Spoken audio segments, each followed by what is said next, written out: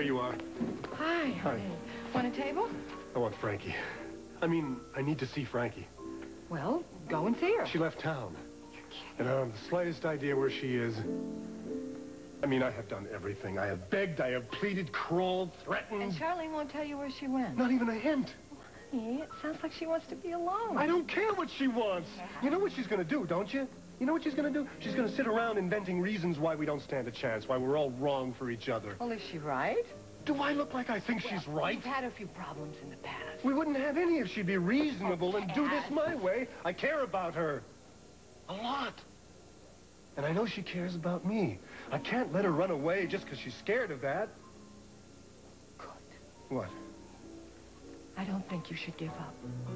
Well, now you're talking. I think you should find her, and I think you should make her listen to you. You said it! Yes! All right! Yes!